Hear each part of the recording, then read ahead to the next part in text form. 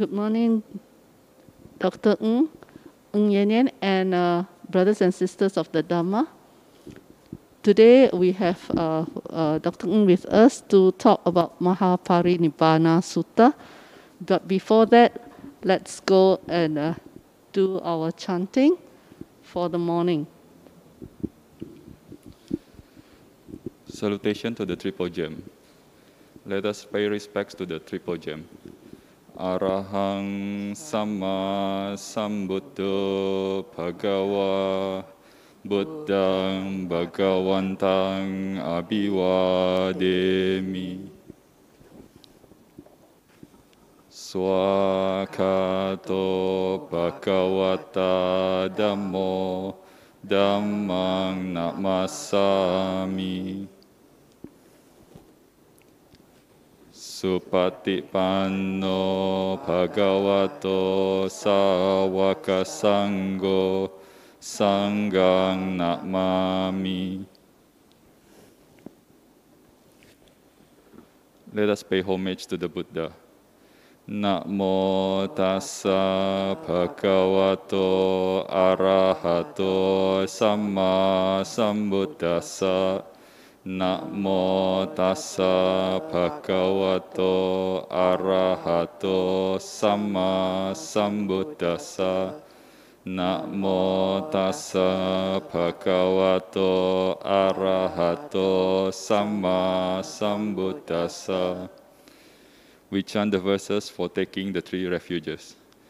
Buddhang saranang gacchami, Dhammang saranang gacchami, Sanghang saranang gacchami, Dutiyampi Buddhang saranang gacchami, Dutiyampi Dhammang saranang gacchami, Dutiyampi Sanghang saranang gacchami, Tatiyampi Buddhang saranang gacchami, Tatiyampi Dhammang saranang gacchami, Tatiyampi Sanghang saranang gacchami. We chant these verses to observe the 5 precepts. Panatipata Veramani Sikkhapadang Samadhiyami. Adinadana Veramani Sikkhapadang Samadhiyami. Kamesu Miccācara Veramani Sikkhapadang Samadhiyami. Musawada Veramani Sikkhapadang Samadhiyami. Surameraya Majjapamadatthana Veramani Sikkhapadang Samadhiyami. Let us recollect the sublime qualities of the Buddha. Itipiso bhagava arahang samma sambuddho vijacharana sampano sugato lokavidu anuttaro purisa dhamma sarati satta deva manusanam Buddha Bhagavati. Let us recollect the sublime qualities of the Dhamma. Swakato Bhagavata Dhammo Sanditiko Akaliko Ehipasiko Opanaiko Pacatang veditabo vinyuhiti. Let us recollect the sublime qualities of the Sangha.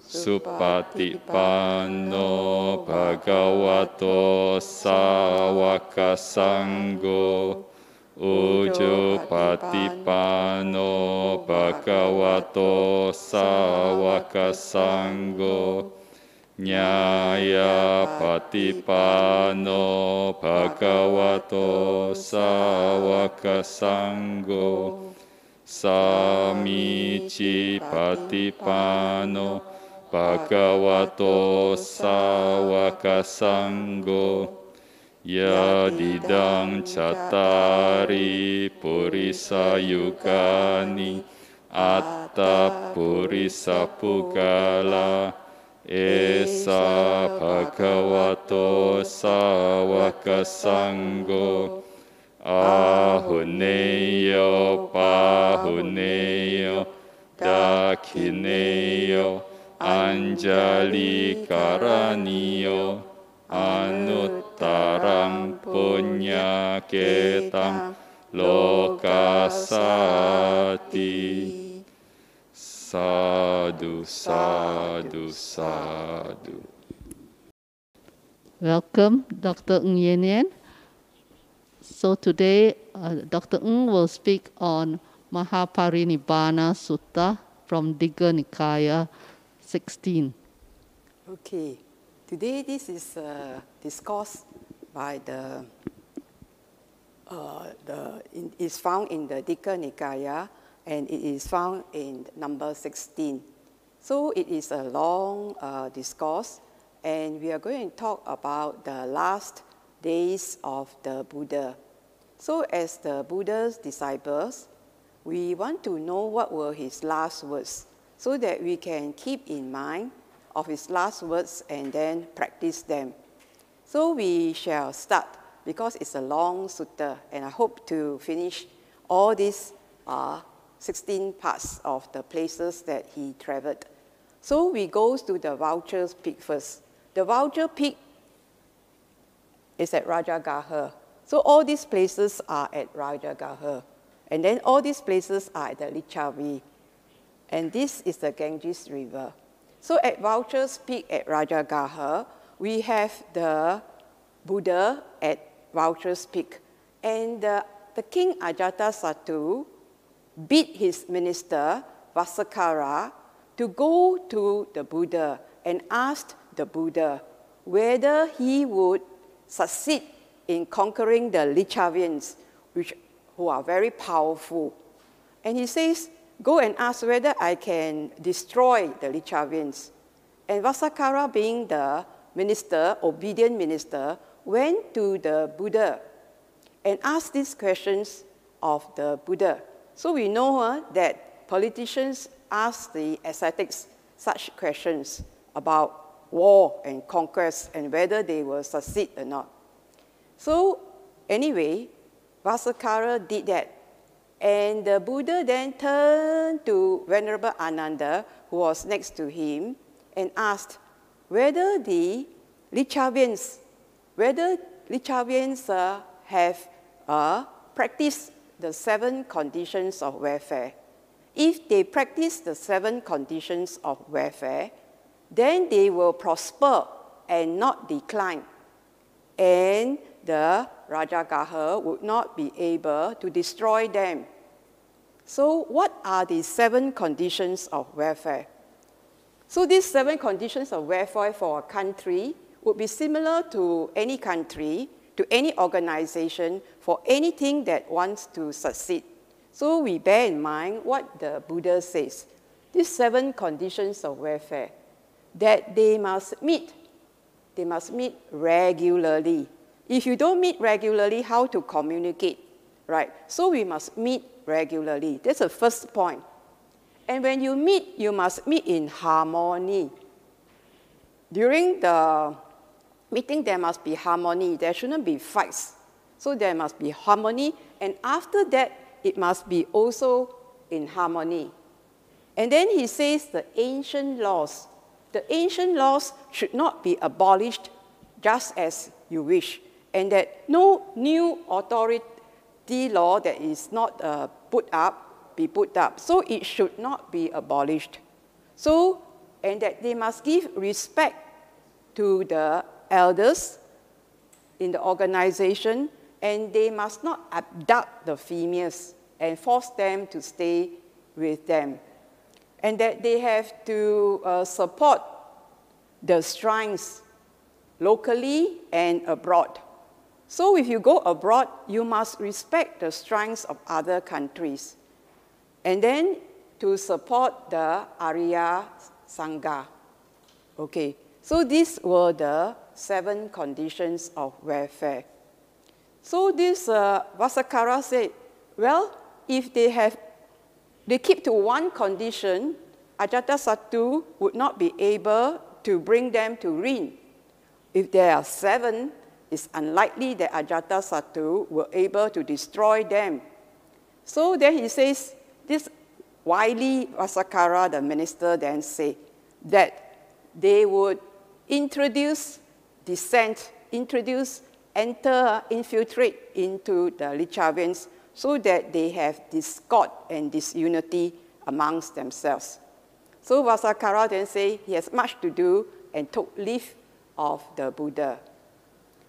After Vasakkara has left, the Buddha called Ananda to call upon all the monks that were staying in Rajagaha to come and assembly at the Vulture's Peak.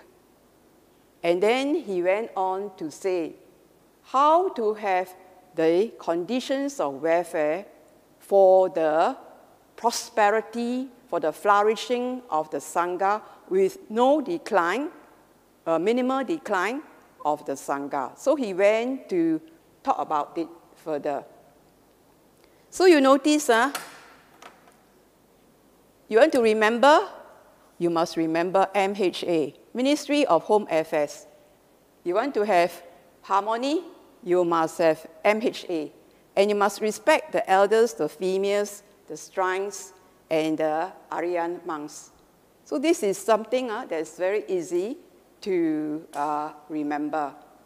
So you keep this in mind so that you know how to engage the organization, your family, or the society that you are in. So now the Buddha then discussed these 7 conditions of welfare to the Sangha because he wished for the Sangha to prosper. So what are these 7 conditions? Similarly, it is this. For the 7 conditions of welfare for the Sangha, it is same. They must meet regularly. So they have their patimokkha, they meet regularly. And they meet in harmony. And they do not abolish their ancient laws. So you must remember this, they do not abolish their ancient laws. And that they respect the elder monks in the Sangha. And they must be able to restrain their sensual desires. Desires to restrain. So that they would not have rebirth. Then for the shrines, they tell the Sangha members to continue to live in forest lodgings. These are the shrines he sort of tell the Sangha. You must love forest lodgings. And that you must keep your personal mindfulness close to you. So it's very similar to that of the mundane life.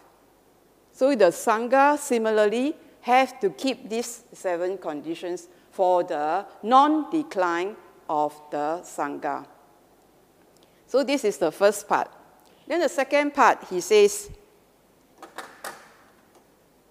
that he makes it easier for the monks to remember. So in parts of 7, 7 is easier for people to remember. Then he says 7, you must have faith. And you must have moral shame if you have done anything wrong. And you must have moral fear of doing wrong. And you must love learning. And that you have vigor or energy. Right? And then you must have mindfulness and wisdom. So this is the another set of 7, the second set of 7 conditions of welfare. You must have faith, moral shame, moral fear of doing any wrong, and that you love learning the Dhamma, and you are energetic in it, and you must maintain your mindfulness and try to grow your wisdom. Then he will say, there's another 7 things that you must not do, okay? And what are the 7 things that you must not do? You do not delight.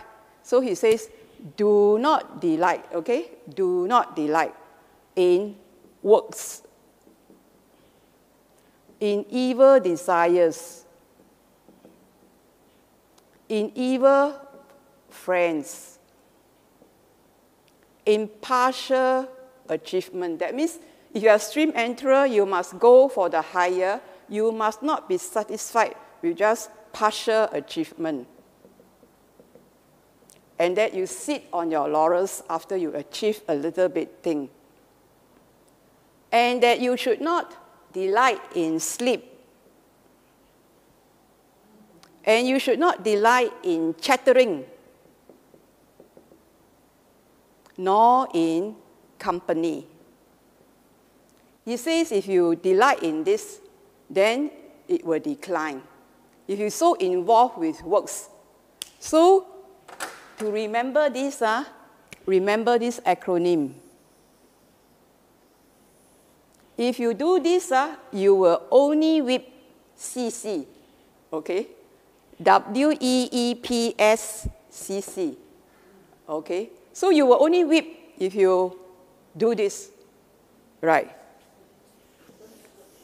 So then he says, you have to, another set of things that you have to do.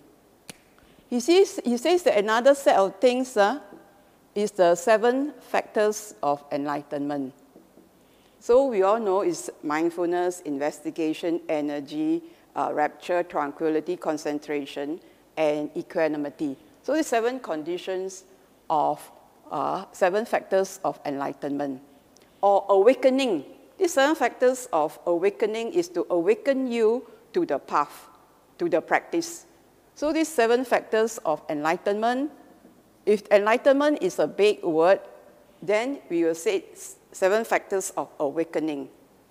Then it goes, he then says another 7, and that the other 7 is 7 perceptions.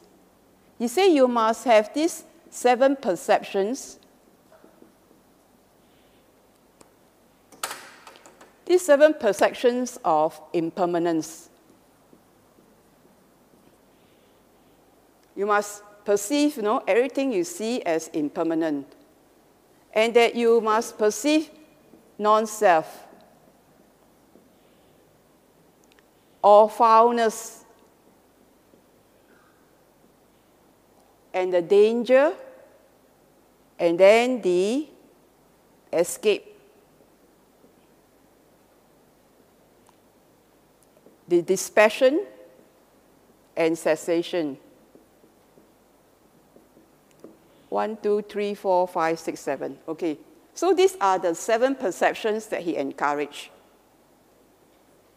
So he says if you have these 5 times 7 sets, the Sangha will flourish and will not decline. Then he says, for communal living, you need 6 things. And what are the 6 things? He says you must have metta, loving kindness to the fellow monks and everyone else, in private and public. It should not be outside you show one face, and then inside you are a fierce person. It isn't like that. It has to be the same. Outside and inside is the same. In public and private is the same. And then he has said you must keep to the discipline. And then you must have the noble view. You must have the goal in mind. Nibbana, that's the only goal. Like, the basketball court, you only have that ring there. You need to put your ball into the goal. So you must have that noble view in mind. And you have to have this discipline and noble views both in public and in private. So he says, in this way, you will have harmonious communal living. So he tells them this, he reminds them this. And he continued to say that it is the, he then emphasized that they must have morality,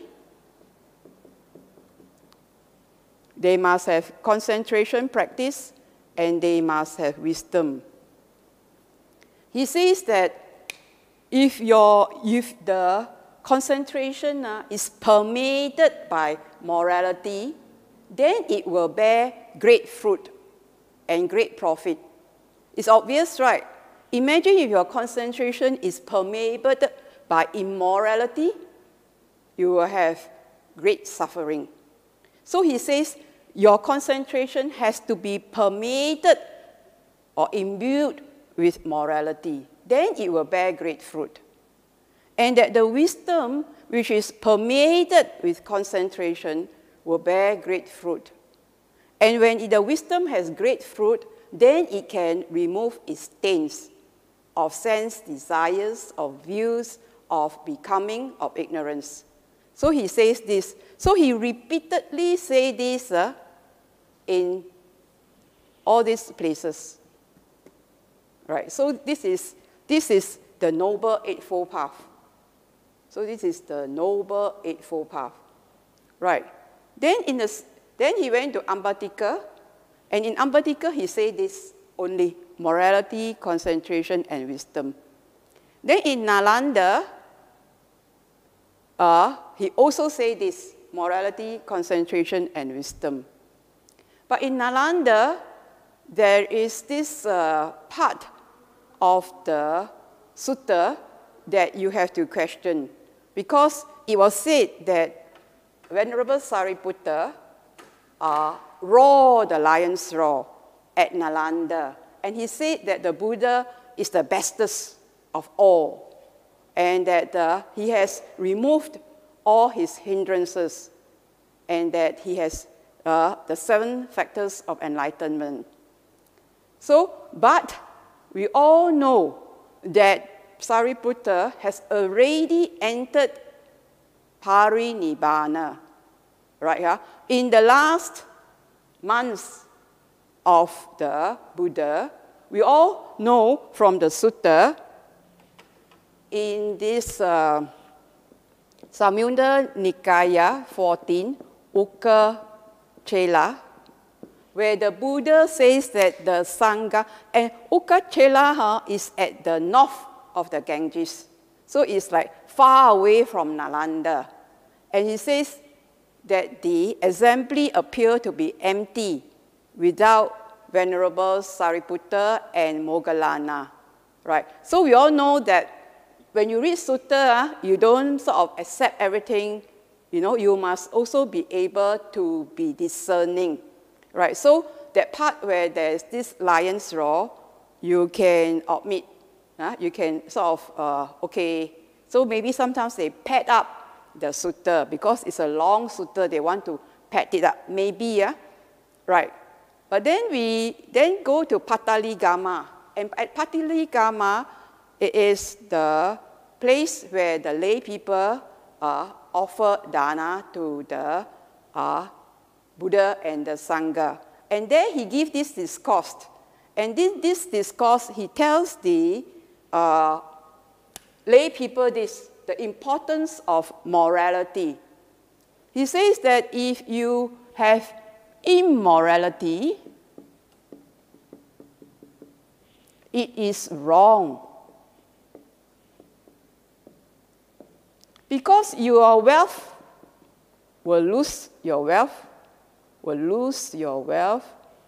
your reputation, you will lose you will have only shame, you shy when you appear in assembly, and you are not alert at death, and you go to the woeful states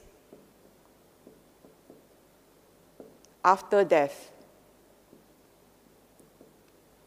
So it is wrong. So if you have immorality, this would be your outcome. This would be your outcome. Your wealth, your reputation, you only have shame, and you are not alert at death, and you go to the woeful states. Whereas if you are moral, if you keep to your precepts, if you are moral, then it will be great. Why great? You have gains in wealth and property. Okay? Your reputation will be good. You will encourage confidence and assurance wherever you go, and that you will die alert, alert at death, and then to the happy states after that. So he emphasized on morality, right? Huh? So it's morality that we can practice. Huh? So this is great. So then we also know that at Pataligama, Suninda and Vasakara, the two ministers, they were building a fortress against the Lichavians, and they also offered dana to the Buddha. And after the dana, the Buddha was about to cross the river to Kotigama. And then the two ministers says, whichever gate that the Buddha lives, you call Gautama gate.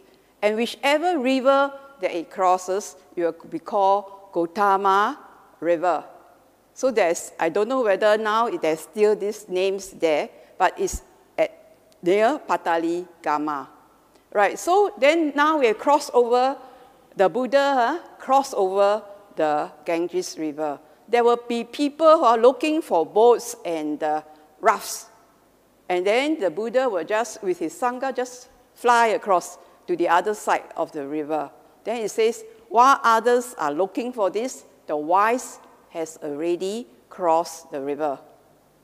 Okay, now we are in Lichavian country. Lichavian country, I think, can you turn this, the other side? I think must unlock.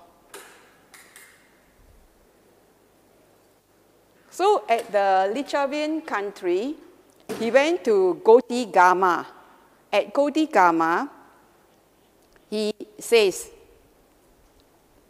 why we are here in samsara so long?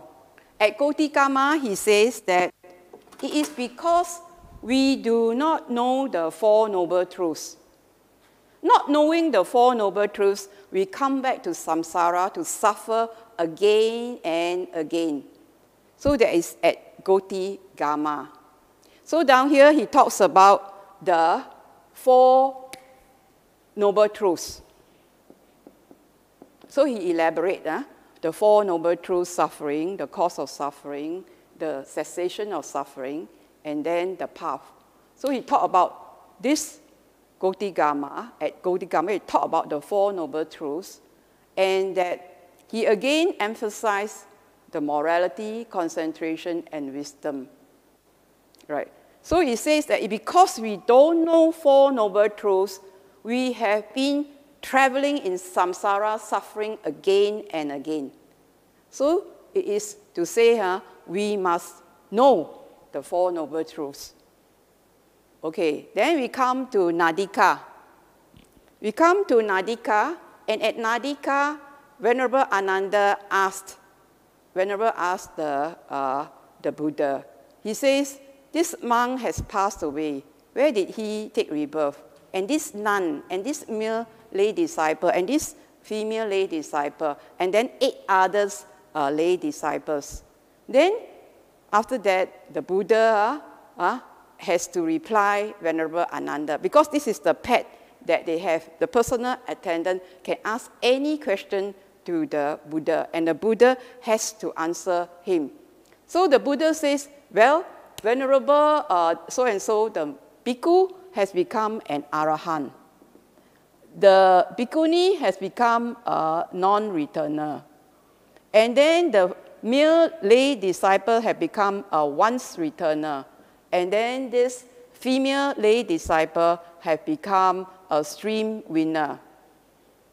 Then he went on to say about the 8 others lay disciples. They have become non-returners. And then he went on to say another 50 lay disciples have also become non-returners. And then he went on to say there are 90 lay disciples who have died and become once returners. And after that, he says there are 500 lay disciples who were stream winners. Right here. So he taught, this is at Nadika. Then the Buddha says, do you know, if you keep asking me where these people take rebirth, it's actually very wearisome for me. And then the Buddha then say what? I'll teach you a method. I'll teach you the method called the mirror of the Dhamma. So that if you know the mirror of the Dhamma, then you will know whether you are a stream winner. And stream winner, the Arahant is assured. So he says in the mirror of the Dhamma, if you have an unwavering confidence, unwavering in the Buddha, the Dhamma, and the Sangha, if you have unwavering confidence and that you have an unbroken virtue, unbroken virtue, that means you keep your precepts. So if you take your 3 refuges, as you say, I take the refuge in the Buddha, in the Dhamma, and in the Sangha. If you take the refuges wholeheartedly, sincerely, then and you have unwavering confidence in the Buddha, his teachings, and the Aryan Sangha, then he says, and you have an unbroken virtues, that means you keep your precepts, that you have stopped killing, you have stopped stealing, you have stopped sexual misconduct, you have stopped lying, harsh speech, slandering, or malice, or gossiping, and that you stop taking intoxicants, right? Then he says, you are bound to the heavenly realms, and it is to the stream enterer, and the woeful states will not be yours. So this is, in Nadika, he talked about the mirror of the Dhamma.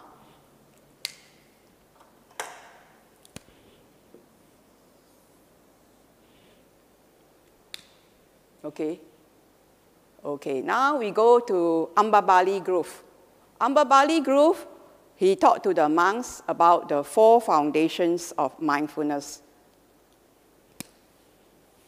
So this is the mirror of the Dhamma. Then he taught about the 4 foundations of mindfulness.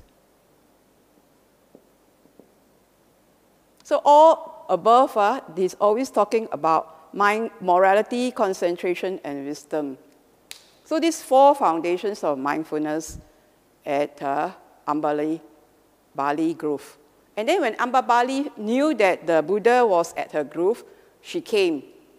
And then after that, she offered the meal to the Buddha for the following day. And as she was leaving, she met the youths of the Lichavian youths. And these Lichavian youths have they are very prosperous, they are very rich, and they have color code.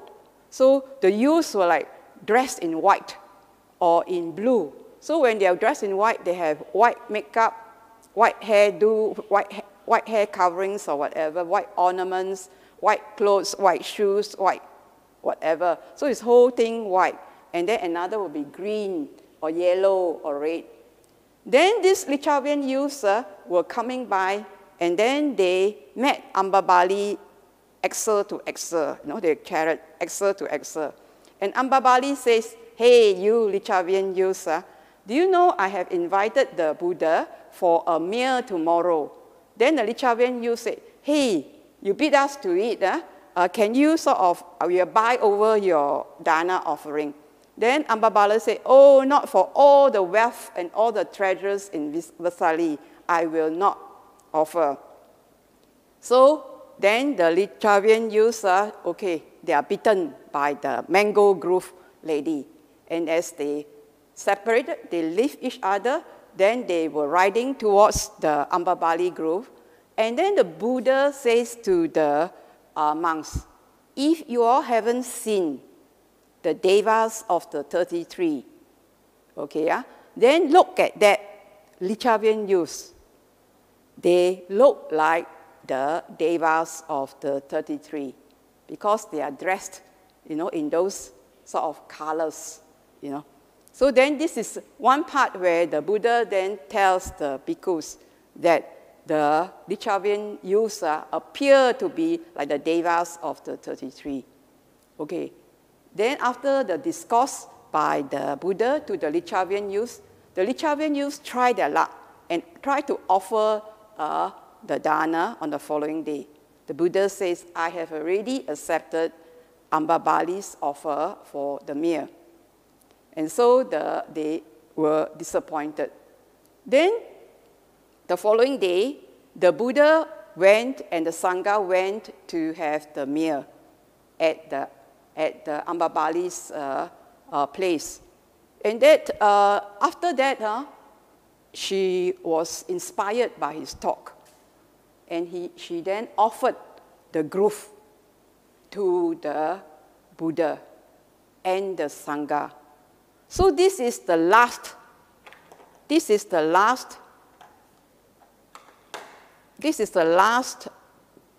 lodging, Ruka Mole offering that the Buddha received. So this is the last lodging. Okay? Then, after that, the Buddha went to Baluva for the rain retreat, 3 months rain retreat. And he asked the other monks to also settle in Vesali and the Lichavian country for their rains. During these rain retreats, he became very, very sick. And he was like almost dying. But he pulled himself together. And Venerable Ananda said that he was very, he has a lot of caregiver stress, having to look after the Buddha. But that he felt that the Buddha will not die here because he has not lived instructions to the Sangha. He told the Buddha that, I know you won't die here when he recovered because you haven't lived instructions to the Sangha. Then the Buddha says, instructions, I have already taught with no teacher's feast. So what instructions? I have already taught everything. And then he says that it is because he went into the signless concentration that he felt comfortable. And that he encouraged that beings be their own refuge and take the Dhamma as their refuge, just as he takes refuge by himself. So this is the place where the words to the disciples is that be your own island, be your own refuge. Take the Dhamma as your refuge. Take the Dhamma as your island. This is where he says that. And he tells that it's very important about these 4 foundations of mindfulness and that you have to be your own refuge. Because you have to practice your own. Nobody can practice or walk your own path. So you have to remove your own taints. Nobody can scrub your taints other than yourself. So in Baluva, he recovered from a grave illness. Then he went to Chapala's shrine. At Chapala's shrine, it was said that Mara whispered to him, he says that, no, you already have accomplished all you have accomplished. Why don't you give up your life principle? And the Buddha says, you know, I remember you came and asked me at my enlightenment to ask me to enter into Parinibbāna. But I haven't achieved, you know, the sasana. So, but now, he says, he had bhikkhu, bhikkhunis, lay male, lay female, who are able to teach the Dhamma, who are able to explain the Dhamma, who are able to refute wrong views. So because of that, he said he would give up his life principle at Chapala's shrine. So he says, not to worry, 3 months from now, he would pass into Mahāparinibbāna. So then when he gave up the life principle, there was an earthquake. Okay? And Venerable Ananda, then disturbed by the earthquake, came over and asked him, what's that all about? He says, then the Buddha says that he had given up his life principle. And then the Venerable Ananda says, oh, please live long live long so that for a century, because they say that those who have developed the 4 roads to the power, the spiritual powers, they can live up to a century. Then in the sutta, it was said that Buddha says, the fault is yours, Ananda, because I've hinted to you many times, and he listed down there 15 times he has hinted to Ananda. But you have not taken the hint, and so he cannot reverse this. He already said that he has given up his life principle. And so now you also have to think, would Buddha blame Ananda? You ask yourself.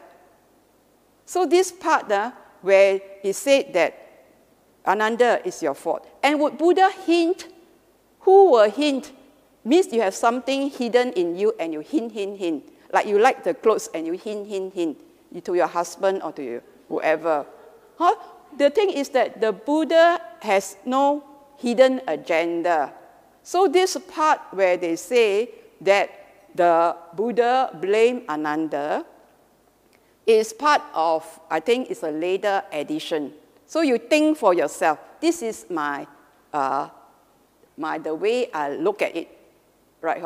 Buddha will not blame another. Right? He's full of compassion. And he has his own mind. If he wants to give up, he will give up. But you can see that this part of it lead to later students, even when the teacher is dying, then they will ask the teacher to stay long. But then we all know that when we are born, we will die. Okay?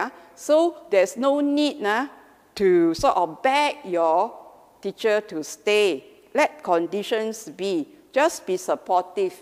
If the teacher has not has still attachment, and then he stay on and cling on to the student, then it may be for his own suffering.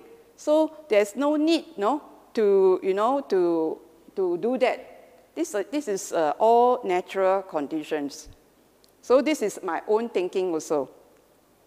So at Chapala's shrine, he gave up his life principle. Then he tells the Ananda, call the monks that are staying in Lichavian, go to the great Gabbard Hall at the Great Woods, and I will give a discourse to them.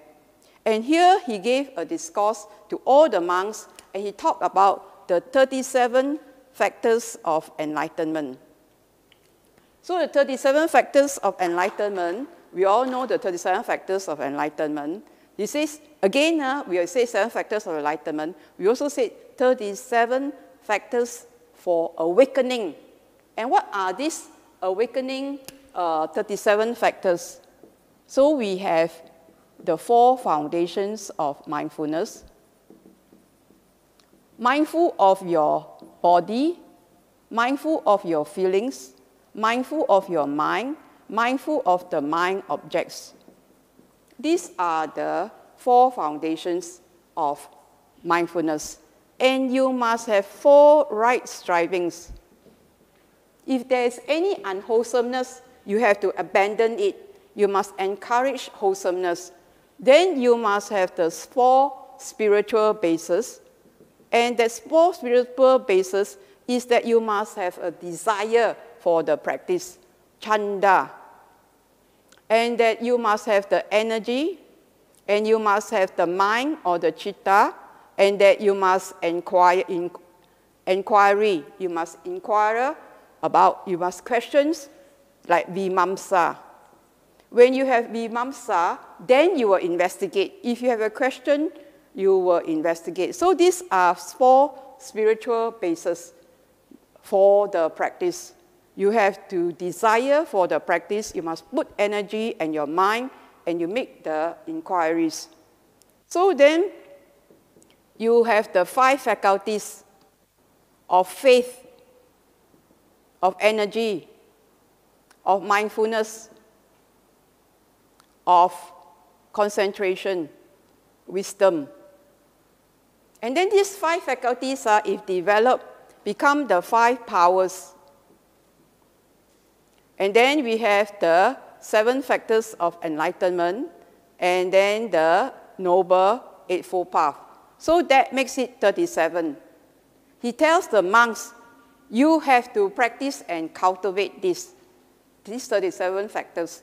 And it's not that, no, it is something that we do when we practice. We practice 4 foundations of mindfulness as the basic, and we strive to abandon the unwholesome. And we try very hard to walk the path. And while we're doing this, we are developing these 5 faculties so that they become 5 powers to develop into fully the 7 factors of enlightenment, and we are walking the Noble Eightfold Path. So it is something that is doable, and not to say that, wow, this is the 7 factors, enlightenment is difficult. It is something that can be practiced. So this is at the Lichavian country, and then he bade the monks at Versailles goodbye. He says that he had given up his life principle. He will enter into Parinibbāna in 3 months' time. So he bade the monks at Versailles goodbye. Then he moved on. He moved on to 4 other cities: Bandagama, Hatigama, Ambagama, and Jambugama. And down here, he repeated the same teaching. He says that it is because of not following the Aryan morality, concentration, wisdom, and deliverance. Same thing, that we travel in samsara again and again. So it is because of not knowing these 4, morality, concentration, wisdom, and deliverance, that we suffer samsara again and again. Then he went to Pava. At Pava, Chunda the smith offered the pig's delight. So they said the pig's delight is truffles, because the pigs know how to smell the truffles, the mushroom. So apparently, Chunda the smith offered the pig's delight, after which the Buddha had diarrhea. And when he asked the Venerable Ananda to get some water from the river, he has to ask 3 times, because Venerable Ananda says that the water in the river has just been churned up by 500 carts that has went past. But on the 3rd time, because the Buddha says, can you get some water? Then when he went there, the water was clear, sparkling water. So he says the powers of the Buddha. So at the Pava, at Pava, he had the meal, Chunda's offering.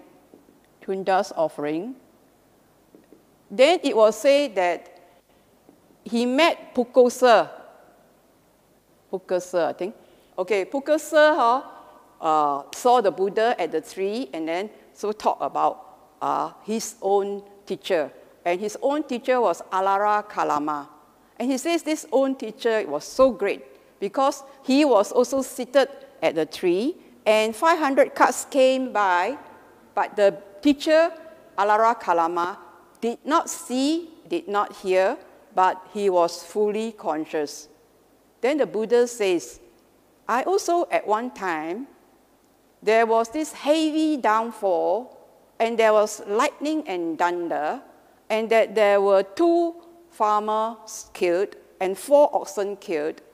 I was conscious, but I could not see, and I did not see this happening, and I did not hear. Then Pukasa said, wow, that is even greater than the Alara Kalama. Because he says, even if it is not 500 carts, that's not equal to 1,000 carts that ran by. He says, of the powers of the Buddha. And then he became a lay disciple of the Buddha. And he offered 2 ropes, golden ropes. So this is the last rope, this is the last food offering the Buddha had, and this is the last ropes offering that the Buddha had at Pava. And that and then so he gave 2 sets, and the Buddha gave 1 set to Ananda. Then Ananda put the rope along on the Buddha. But you see this, the Buddha, the skin was even more shining, more radiant than the ropes. So we all know it's golden plated, sort of golden thread ropes. So he says, the Buddha says that before his Mahāparinibbāna and before the enlightenment, he has this golden, after his enlightenment, he got this golden sort of hue. So, and then he reminded Ananda, please tell Chunda that the offering is, it is very meritorious, so that he doesn't feel guilty that it's because of his food that the Buddha passed into Mahāparinibbāna. So can you see here, the Buddha is so compassionate. How can he ever blame Ananda, right? Right. So then there's this Chunda assurance. Then he went to the river Kakuta, and there he bathed and he drank the water, and then he crossed over to the Kushinara. And between the 2 sa trees, he said, lay the ropes there. He wanted to rest. And then his head was to the north. So then we have this untimely bloom where the flowers just fall. And then there's this sandalwood sort of fell onto the Buddha. And Upavana, the monk, was very big, and he was fanning the Buddha. Then the Buddha said, please step aside. Then Ananda says, why did the Buddha say to step aside? Because all along, the Upavana was fanning the Buddha. He used to fan the Buddha. Then the Buddha says, there are devas, and the devas are 12 yojanas, means 800 miles, and there is not a needle spot empty of a deva. And they said that they came all the way to see the Buddha, to honor the Buddha, but then there's this big, huge monk that's blocking their view. So he said, please step aside so that they can see the Buddha. Then Ananda says, when you are gone, where can we go? So the Buddha says that after he has gone, go to the 4 places. the 4 places: birth, right? The enlightenment, the first discourse, and then the Mahāparinibbāna. So then the Ananda then asks his burning questions. His burning questions is, what should we do with women? And then what should we do with the Buddha? What should we do with his relics? And then he says, why here? Of all places, he says. So these were Ananda's questions. So we know Ananda was the COO, right? So he must know all these operational aspects of it. So this something, it was Ananda's problems because he was the bhikkhuni's idol, and a lot of female idol, monk idol. So he always had this problem. He says, what do I do when the women, how my interaction with female? And the Buddha said, don't see them. If I have to see them, because, if I have to see them, don't talk to them. Okay, but I have to talk to them. Then said, be very mindful. So that's what he said. Then to the question of the body, he says, don't worry, let the lay people take care. But he wants to know. So later we'll talk about how the Buddha says that the body will be treated like for a universal monarch. It will be rolled, it will be sort of covered by 500 layers of linen cloth. And then in between, cotton wool. Then subsequently, it was put in a vessel and another vessel and then cremated. And the relics will be put in stupas. So that's it. Then after that, the third question, he says, why here? But to me, I said, why not? Okay, anywhere we die, 3 months are up. Just like a river flow. Okay, stop. So anywhere we die, is it? But then the Buddha says, this is the place. So I'm not very certain this has been sort of added, but this is the place. He says that Mahasudassana was the great monarch here. And that's why he has, and in the following sutta, this is 16, right? The following sutta, 17, is talking about the great monarch. And that he had died in this place 7 times. The last time was as the great monarch. And the 8th time here is as the Buddha. But we just take it as that, okay? Then it goes on to say that he continued to ask the bhikkhus. He says he leaves instructions to them. He says that he has no successor. He says, let the Dhamma and the discipline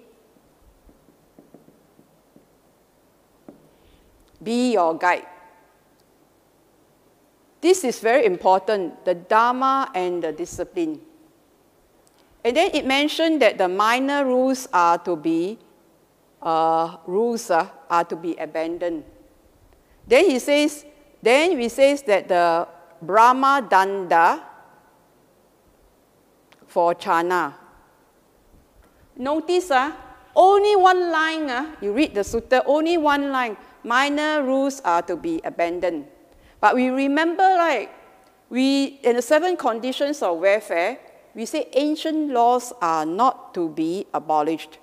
So these minor laws to be abandoned is question mark. Also question mark because there was no elaboration. But the Brahma Danda for Chana, there was elaboration. Venerable Ananda said, what do you mean by Brahma Danda? And the Buddha says, if Chana asked for instructions or to be talked to, just ignore him. So you can see, you will question these minor rules. So when there are many schools and the rules are changed, then he says, it's the fault of Ananda for not asking specifically what are the minor rules. And maybe it's these minor rules that the Buddha meant.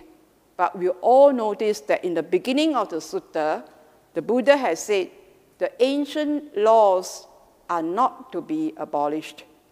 So we can, and for it to flourish and non-decline of the Sangha, they should not be abolished. Anyway, Brahmadanda, then after that he asked, are there any doubts? And none of them have doubts. They have every confidence in the Buddha.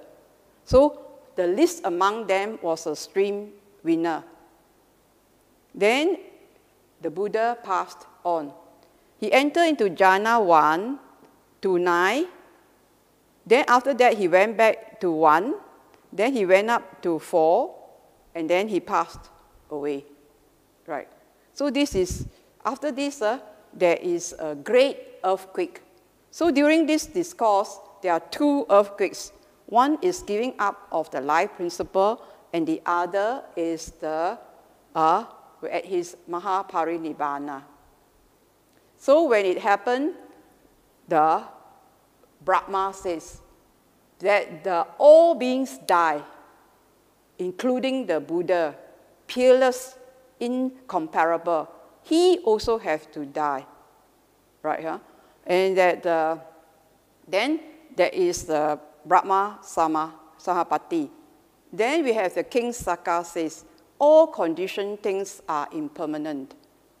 And that all conditioned things are impermanent, rising, falling, their cessation, perfect bliss. And Anuruddha says, breathing in, breathing out. The Buddha is now free. Yeah? The mind has freed into by Nibbana. And then Venerable Ananda says, the Buddha had passed away. And then there is this terrible earthquake. You know, to Ananda, that was the most reflection. There's this terrible earthquake that occurred. So then, after that, the Malas came to adore, when they told oh, there was this, before he passed on, there was this, there's Subaida, the last of the disciple. So the last disciple, he came and asked the Buddha. He says, there were all these 6 famous teachers in India. Have they realized? Then the Buddha says, don't have to ask whether they have realized. He says, as long as there is don't have the Noble Eightfold Path, then there would not be Aryas. If there is the Noble Eightfold Path, so if there's the Noble Eightfold Path, then there will be Arya. And so Subaida asked for ordination, and before long, he gained arahantship. So Subaida was the last disciple. Then we come to the funeral. So the funeral, apparently the Devas have a role in it. The Malans want to bring the body through the south gate, but they couldn't move the body. Then Anuruddha says the Devas want the Buddha's body to come by from the north gate to the center of the city and then go out to the east to the shrine. So during the 7 days, they sort of worship the Buddha with dance, song, music. And then the whole place was filled up with knee-deep coral tree flowers. So when they sort of, they actually, the body they actually carried the body, They carried the body. And then when they reached the shrine, they, then 7 days later, then they bind the body with 500 layers of white cloth in between cotton wool, and they put this in a vat, an iron vat, and then another vessel. And then they have all this cremation, they want to pyro, they want to light it up, but they couldn't light it up. And Anuruddha says that the Deva said have to wait for Mahākassapa. And Mahākassapa was at Pava, okay? And he met a Jivika who brought a coral tree flower from Kushinara and told Venerable Mahākassapa that the Buddha had passed into Mahāparinibbāna. Then one of the disciples, the name also similar to Subhaida, and he was an old monk. And he says, whoopee, the Buddha had passed on. Now we can do what we like. We don't have to listen to him and say, do this, do not do this. We can do whatever we like. So this happened at the Mahāparinibbāna of the Buddha. And Mahākassapa was aware of this. And this is one of the reasons why he called for the first Buddhist council 3 months to be held 3 months later. So anyway, they make their way to Kushinara, and then the Mahākassapa pay respects to the Buddha, ambulate 3 times, uncover the feet of the Buddha, and then bow down. Similarly, the 500 monks did likewise. And then apparently the pyre self-ignite. And then when it self-ignite, at the end of it, there were just bones only, nothing but just bones. And so the Malayan said, the Buddha died in my country, okay? The relics are to be mine. And then, you know, there are 8, the Acata Satu, the Lichavians, you know, the Sakyans, Koreans, they all want a share. But Dona, the Brahmin, says that, you know, the Buddha taught forbearance and harmony. So divide. So you divide it to 8 parts. To Rajagaha, to the Lichavians, to the Sakyans, to the Korea, to the Bulayas, right, to the Brahmin of Vidatapa. And then after that, Dona, so you have the Malans, Pava, Malans of the Pava, Malans of the Kushinara. So you have the 8 divided. Then we have the urn, the Dona, the Brahmin who divide, he wants the urn. And then the Mauriyas came later, then he get the embers, the firewood embers. And then they put them in the stupas to venerate the relics of the Buddha. So this is the Mahāparinibbāna of the Buddha. So it's a bit of gallop through, but I think the essence is that he wants us to practice morality, concentration, and wisdom so that we can get rid of our taints, and that we have to practice the precepts, and we try to have an unbroken virtue, right? So that the practice foundations is the 4 foundations of mindfulness, the 37 factors of enlightenment. So that we can break through with Aryan morality, concentration, wisdom, and deliverance. We have an unwavering refuge in the Buddha, Dhamma, Sangha, so that we can be a refuge for ourselves, that we can be an island for ourselves, that we can be independent in our practice. So I think this is the end. I can answer questions. Thank you, Dr. Ng. That was definitely a gallop through the long sutta. We have currently have 2 questions that I can see from here. Shall we try turn the? Oh, can turn. Okay. Okay. What's the question? The first question is, did the Buddha say that we have 2 emotions, love and fear? 2 emotions, love and fear. I think in this particular sutta, you know, the 7 conditions for the welfare of the Sangha, the translated word was modesty and fear. So I just used the usual words called moral shame and moral fear. We want to have moral shame if we do wrong. We must be fearful of doing wrong. First, we must be frightened of doing wrong. We must have shame. So we must have moral shame and moral fear. So this is what I said. But your question is that what love and what did you say? Are there 2 emotions, love and fear? Oh, I think there are more emotions than that. Yeah. So emotions, so yeah. Pertaining to this sutta, I think. Maybe the ones that you mentioned were moral shame and fear. Yes. Yes. Next question. What is a universal monarch? Oh, universal monarch is a monarch who sort of rule by Dharma. Right, he's a universal monarch that rule by Dharma. So actually it's the next sutta, but I think it doesn't matter. So it is, he ruled righteously. Right. So he's a universal monarch that ruled righteously. Okay. By the Dharma. Okay. Okay. There's another question. Bodhisattva descends, 15 bodhisattvas. Bodhisattva descends from Tusita into the mother's womb. That is similar to Buddha Gautama and the similar account that future Buddha Maitreya resides in Tusita.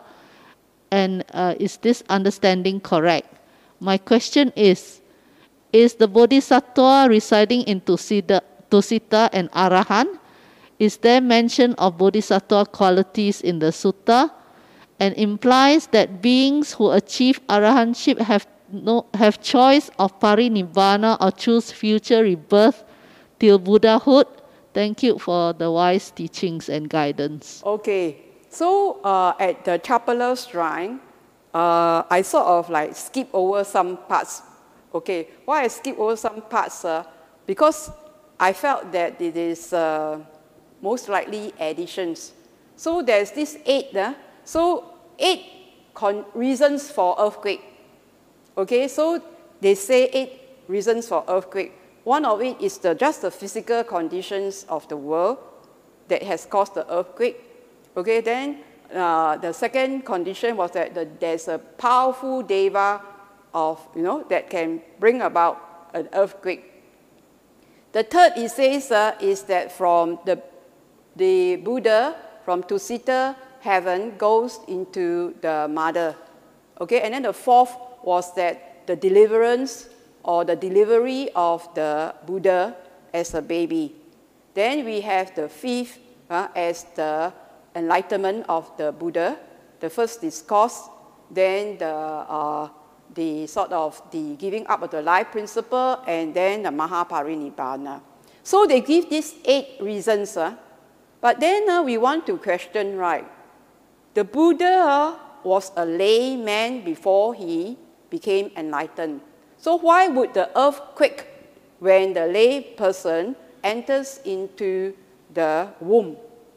And that how would a child who is also a lay child, also he's a lay person, no? He did things just like any person. He has sensual desires, etc. He says very clearly, when I was a Bodhisattva, before I became enlightened, I have all these sense desires. I have all these 5 hindrances. I have all these 5 aggregates of clinging. He says this. So he was as lay as you and I, but born in a sort of a noble Chaitya family. So if you tell me these 8 conditions, I can't buy this, right? Because he was a lay person, right? So there's sometimes the sutta, when you read, you have to be discerning. You have to say that he hasn't realized, and he himself, the Buddha, before he went to turn the wheel of Dharma, he told them before, to the 5 companions, he says, before I did not say I was enlightened. During the 6 years of struggle, he did not say that he was enlightened, but now he says, I'm enlightened. So you can see here, this enlightenment, this is the cause of the earthquake. So before that, he was lay. He has sensual desires, etc., etc. So why should the earthquake for this conception, for an ordinary conception of a Putujana or of the deliverance of a Putujana child? Then the Buddha tells us, do not go for determination. That means fated. This child is fated to be enlightened. Right? Huh? So he says it depends on conditions. It depends on conditions that, he strive. If you think that everything is determined, why strive? It's all determined. It's written in the books. It's written in the oracles that it's all determined. All I have to do is sit back. I don't have to strive. But his passing words were strive heedfully. If we do not have energy, Viriya is keep repeating in the 37 factors of awakening. You have to have energy. You have no energy, you cannot reach Nibbana. It's one of the faculty and one of the powers. And the important thing he says is to strive. If you don't strive, you won't catch your goal. You won't arrive at your goal. You will be just meandering here and there, distracted in samsara. So, and then when they say that is predicted and all that, the thing is that, does it help in your practice? Does it help? It's a faith. It engenders faith. But we do not seek, We do not seek when we have Gautama, the Buddha, in our dispensation. The highest honor that we do towards the Buddha and his teachings is to realize his teachings. There's no need to talk about the Buddhas of the past or the Buddhas of the future. We have already be contented with the Buddha Gautama and his teachings. So we would not be our mind go to the past or that I will arrive in the future. If we have such a mind, when we are in the time of the next Buddha, we might also have such a thinking, such thoughts. So all these thoughts of the past and the future should be abandoned, and that it is now. We have the teaching now, so we should practice now. We don't have to think about the past or the future. So this may be it is for encouraging confidence, depending on the personality of the individual, that some people require such faith encouragement. But we need to see the Dharma without the trimmings or the frills. There are about 6 more questions. And somebody asked about the Buddha. Is it true that all Buddhas must be born in India? When will the future Buddha arise? Okay, just now I answered that question already. Okay. 5 more to go. Yes. In cultivation for lay people, sexual urge is one problem that is not easy to handle. What is the right attitude that one should adopt? Okay, the Buddha says in the 7 perceptions, he says it's foulness. Okay, so the Buddha tells us that the body, just see it as a bean bag with 2 holes, right, with inside a lot of different color beans. So this is one way of looking at it. The other way of looking at it is that it's just a bucket, a bucket. So last time we have this bucket system, and then we have feces inside. Lower part is feces, upper part is vomitus. They have eye wax, ear wax, snot, saliva. Very clean, meh? You put this mask on after a day, it's smelly, like it stinks, Right. So you can see everything stinks. What is so desirable? But this sensual desires is something that is inborn in the being. So he says that you see it as it is. So when you read the Theragatha, you have a lot of examples of Taras or the monks who were sort of, can be aroused sexually. So there was this monk. Oh yes, there's this monk. There's this person. Okay, and whatever is this person, he was a son, a caravan leader, and and then when he went to a place, he spent a lot on a courtesan, on a prostitute. And then after that, he has nothing left. He was wretched. And then he went to listen to the Buddha. And then he became a monk. And then there's another partner, a caravan leader also. So he also went to the prostitute. And the prostitute eyed his ring. And he eyed this beautiful ring that she wants to possess. So she tried to get it. And then the other person have her slaughtered because she wanted his ring slaughtered and throw her in the cemetery where the first monk was. So when the first monk saw, so it was partly decayed, but there was one part that was still very good. So when he saw it, he says, wow, when I see this, I still have sensual desires. Instead of repulsion. So then he had this in mind, and then he tried very hard to overcome it. And he overcame it.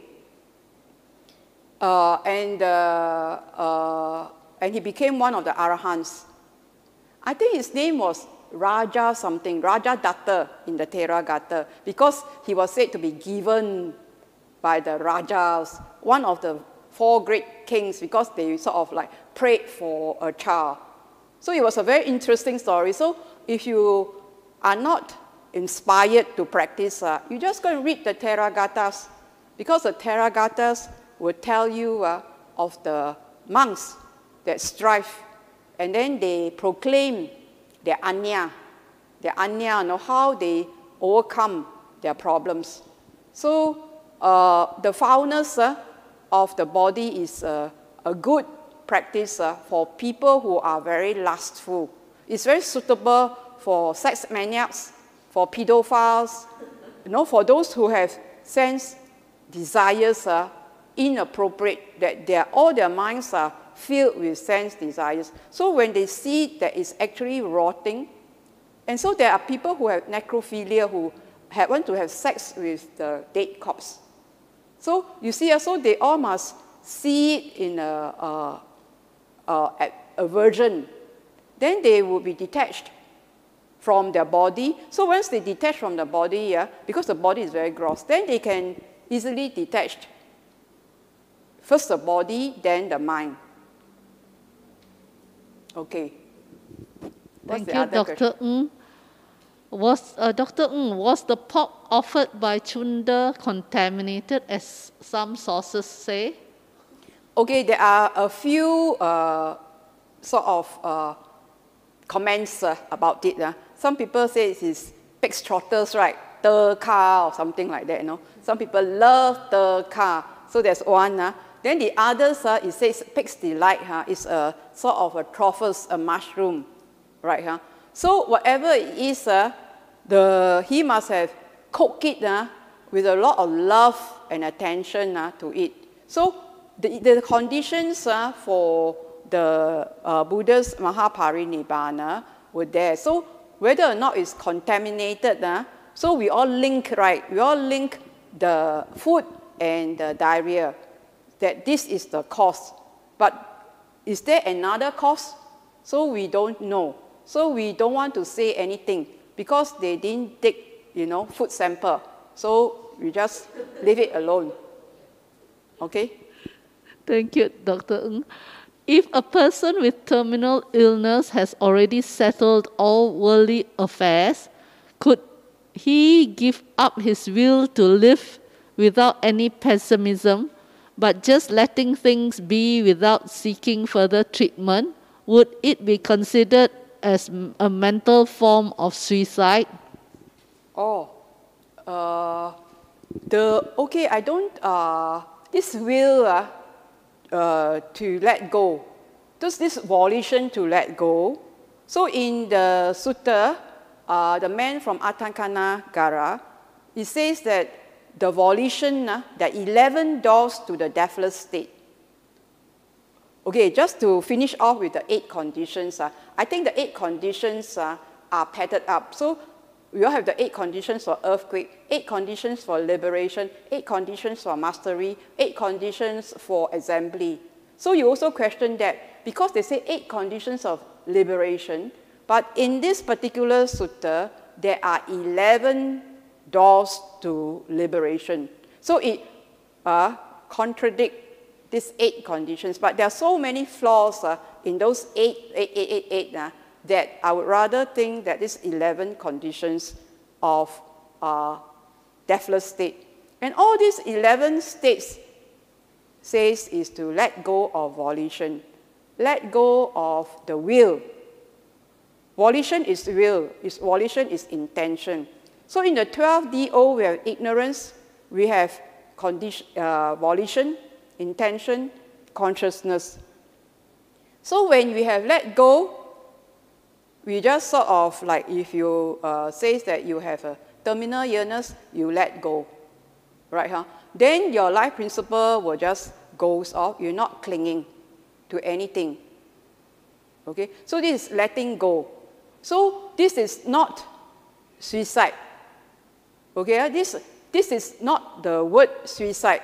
Suicide is a killing. So you must have condition when the person is suicidal. You will say that there is a life. You have intention to remove the life. You have a means. You have already think up of a means of taking the life. It might be hanging. It might be jumping. And you proceed to carry out the act, and the act is completed. So this is killing. So it fulfills the 5 conditions of killing yourself. So these are suicide. But when you let go of the will, this letting go of this mental formation, you don't want any more of this, you let go. So this letting go is letting go of this body, letting go of holding on to the body that is dying, and then it just let go. So this letting go of volition, then he enters into a state depending on his own development. So this letting go is quite different from the suicide. It's not mental suicide. It's just letting go. Let things go its course. But you don't want to interfere with, you feel you don't need any more support. You don't need more drugs. You don't need that. You just need it naturally to die. So that the natural death, when it ends, it can be, like it says, breathing in, breathing out. Rising, cessation. Cessation, perfect bliss. So there's no more sankhara. No more sankhara. So you say dukkha sankhara. So you have dukkha dukkati, which is the body. Dukkha sankhara is the mental formations, right? And then dukkha parinama is the changing. So this dukkha sankhara, letting go of the dukkha sankhara, letting all go of sankhara, letting go of the will. Okay, so this is a natural, it is for the person, it's just letting go. So in that communication, so you have unfinished business, you want to finish your business, you want to say, you leave instructions, so you have settled your problems, settled your issues, your whatever, your will, etc. Then you just let go, and that you have done your job. There's no need to hold on to anything, There's no need, because this body cannot sustain to do anything anymore, so you just let go. So the thing is, letting go is also require the other parties of the family to also let go. So otherwise, there is this clinging, this attachment, that is very hard for the being to let go. So there is also a communication says that, well, so the letting go is a practice not only at the last minute, but generally you can let go of things. You can no more, don't touch. What is the practice you have? Thank you, Dr. Someone said, thank you for the Dhamma Talk. I have 3 questions. Okay. So one by one. You mentioned that the Buddha and his company of monks flew across the Ganges River to Kotigama, could you please explain as to why Buddha and his retinue was performing flying miracles, whereas in Digha Nikaya 1, he prohibits monks from performing supernatural stunts? No boat at that time. No boat, ma. You don't want to look for a boat, what? Anyway, you got the natural powers. He's not performing. There's nobody. There's just the Buddha and the Sangha only. And he can just envelope and then bring them across. It's just elements, mind and elements just move across. He's not having a showmanship. Good. Is the concept of sunyata in Heart Sutra or Honeyball Sutta actually referring to the Arupa Jhana number 9 or Jhana 4 or the 4th Jhana? The emptiness, the sunyata of the Heart Sutra and the honey ball, he says is the 6 sense bases and the 5 aggregates. So we are of the 6 sense bases. We have eyes, nose, tongue, ears, body, and mind. So these 6 sense bases are in constant contact with the 6 sense objects. Right, huh? In these 6 sense objects, there's an interaction. Now, if there's lust that comes, then the person is attached to these 6 sense objects. But basically, we all know that we are in constant contact, in that these nutriments, the nutriments of contact, it's just come and go, come and go. So one question followed by another question, one question followed another question. It's just contact, go, contact, go. There is no sustained body. No sustained object. It comes and goes, it ceases. But on each contact, there is 5 aggregates. Each contact of this has a body, has a feeling, a perception, a mental formation, and consciousness. So this 6 sense-based contact gives you the 5 aggregates. But each contact is appearing and disappearing.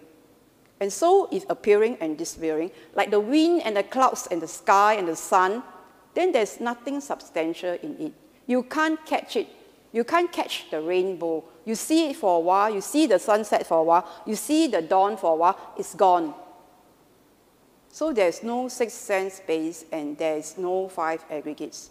The problem is that you keep yearning to hold on to that beautiful sunset or the beautiful sunrise. But he says to see the impermanent nature of the sunrise and the sunset, but not hold on to it. Do not desire for it, but to see its impermanence and its non-substantiality. So this is the Heart Sutra. The emptiness, the sunyata is that. Now the 4th jhana is a state, is a mental state of concentration.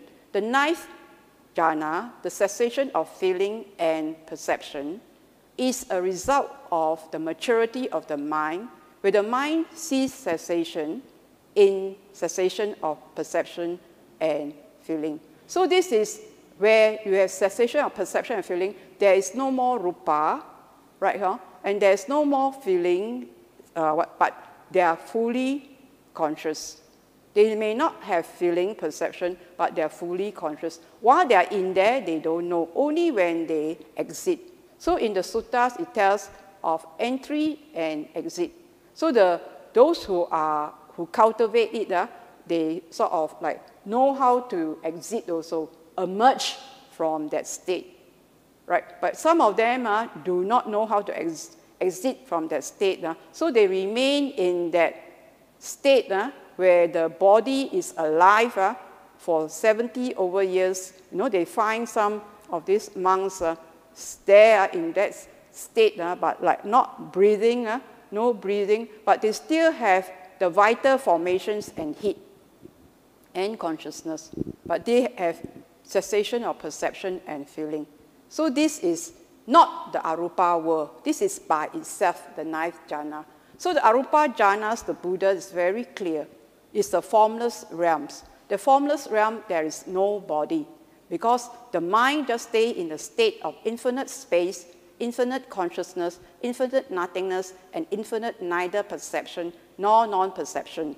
So this is the arupa realms. So it is the same thing. If the mind states, that means the sixth sense base, so the mind arises at the mind state of the arupa states. And if they cling to it, then they are clinging to the arupa states. So when they die, the inclination is to go there. So these states, the seventh and the eighth jhanas, were taught to the Buddha early in his practice. But he knows that they are not the terminal, not the end, not the goal. Because after you come out from it, there is still defilements, there is still desires. So he says, so the arupa jhanas are not the end goal. It's just feel good without the body. Because this body is a burden. You have to carry it all around. He says it's the four vipers. You have to feed it, you have to shit, you have to clean it, you have to shower it. So he says this body is a burden. So without the body, it feels real good. But he says that's not the end. No, that is not the nibbana. It is to see through this attachment to the arupa part of it, the peaceful part of it. Of course, it's a higher state than the puthujjana state of sense desires. Right? It's a higher state. But he states that the arupa jhanas is still a factor. There's still the ego. There's still the conceit of wanting to enjoy in those arupa jhanas or in the jhana states. So there's this very subtle self. This subtle self that's not let go. There's still restlessness and there's still, conceit. So there is conceit, restlessness, and ignorance still together with the rupa jhanas and the arupa jhanas. So these five upper factors are of the non-returners. So five lower factors are the ones that the non-returners have abandoned, but they still have these five factors that they have not removed. So, so that's the answer to that. So you can figure out what I have answered. So the thinking, there is some problem. There are, several questions, including this third question that asked why Buddha exited at the fourth jhana rather than the ninth jhana. But this person added, does that mean his energy is still around? The reason I refer to Buddha's energy is because I have read Ajahn Mun's biography in which he said that before his vimutti, he saw several Buddhas. What is your explanation on Ajahn Mun's statement that he saw many Buddhas before his attainment of vimutti? Okay, so the Buddha is very clear. The Buddha is very clear that that there is no more rebirth. Okay, there's no more entity. There's no more images. There's no more sankhara. So there are many schools of thoughts that still says that the Buddha Rupa is still there. So these are views.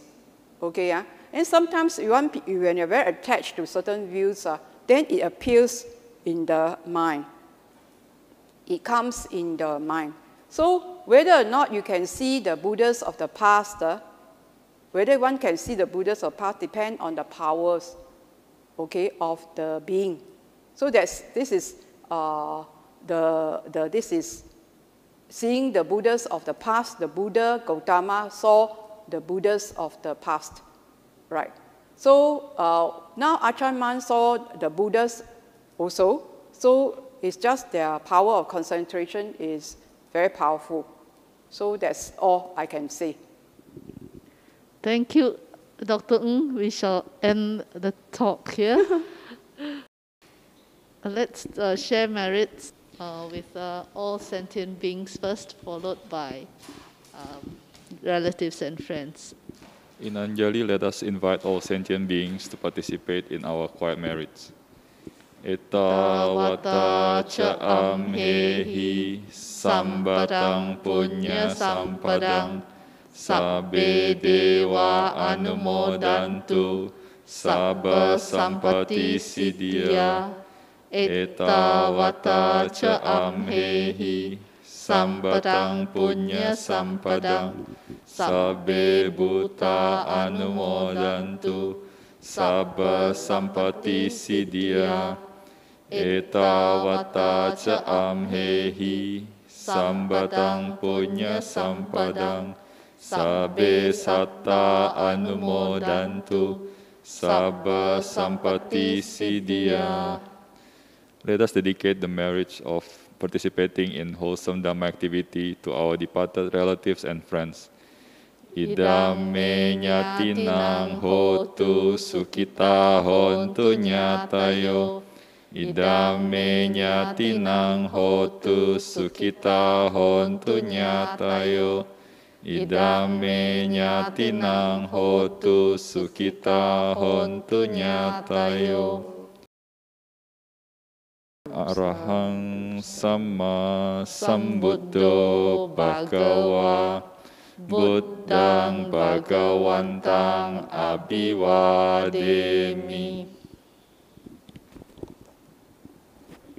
Swakato Bhagavata Dhammo Dhammang Namasami.